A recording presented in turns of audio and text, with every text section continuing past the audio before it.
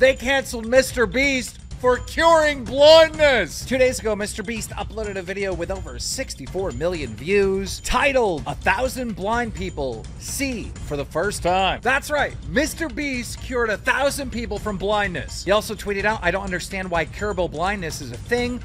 Why don't the government step in and help?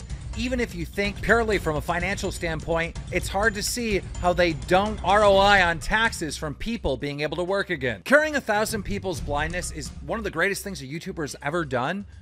It's shocking that 36,000 people dislike this video. Like, what? Brianna Wu tweeted out, sorry if this is an unpopular opinion, but MrBeast sets every warning bell I have off.